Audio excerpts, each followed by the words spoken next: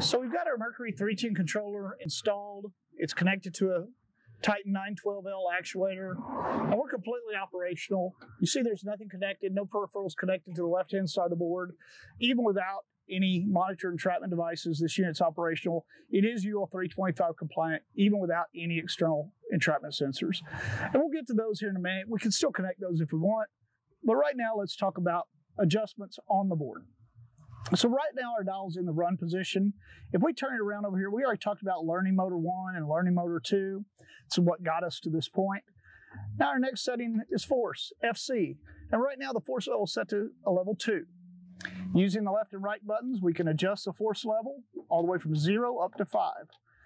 So the higher the number, the more force it will exert before it senses an obstruction. The lower the number, the less force, or the more sensitive it will be when it encounters an obstruction.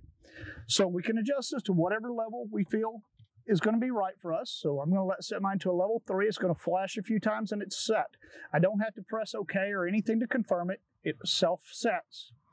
And so now I'd run the gate and I'd obstruct the gate as it's running and see how much force it exerts before it does stop and reverse.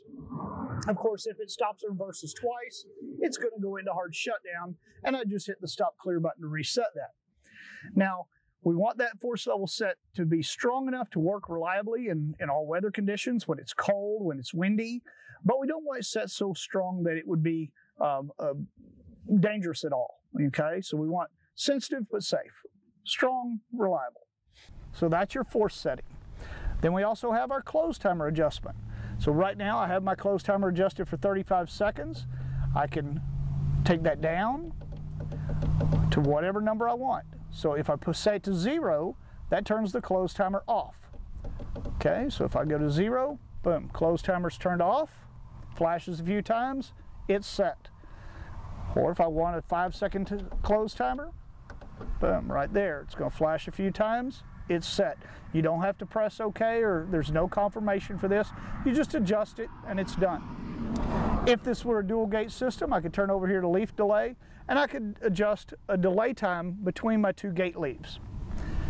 And then my final position is my run position. And that is really all you have to adjust on a Mercury 310 controller. It's that simple, it's that easy.